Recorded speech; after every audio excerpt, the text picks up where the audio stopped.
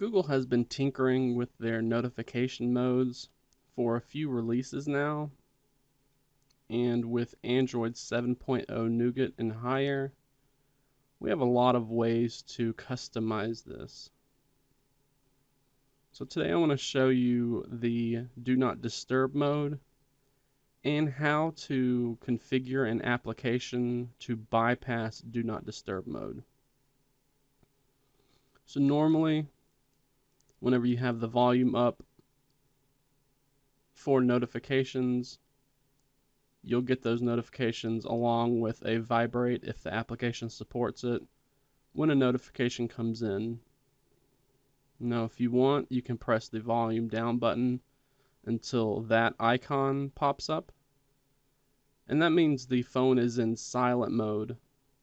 So while you will still get notifications coming in, it won't play a notification sound, but it will vibrate the device, again, if the app supports it.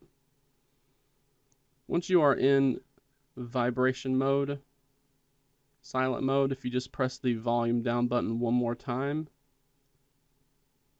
you'll see that this alarms only message will pop up. And then instead of the vibrate icon in the status bar, you'll get a little do not disturb mode. It's a circle with a dash through it. Now, just as it says, do not disturb mode will only allow alarms to go through unless you have personally configured do not disturb mode for other things. So when do not disturb mode is enabled, you're only going to have your alarms and reminders appear on the screen and alert you via notifications. Now, if you have a very important application that you need to go through, for instance, let's say you have a messaging notification application for work, or even just one for special social purposes, you can configure that specific application to bypass do not disturb mode. And to do that, we're going to need to launch the settings application.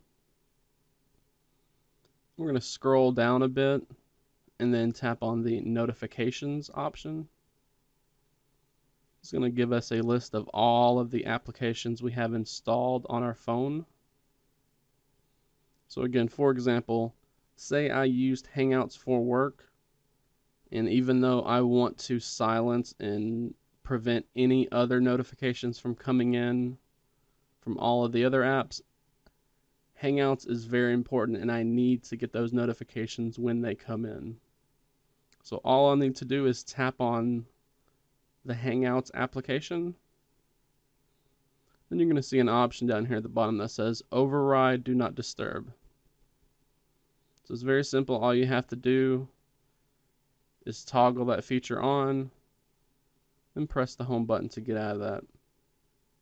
So even though I am still in do not disturb mode, as you can see from the icon in the status bar, anytime I get a notification from Hangouts, that will come through.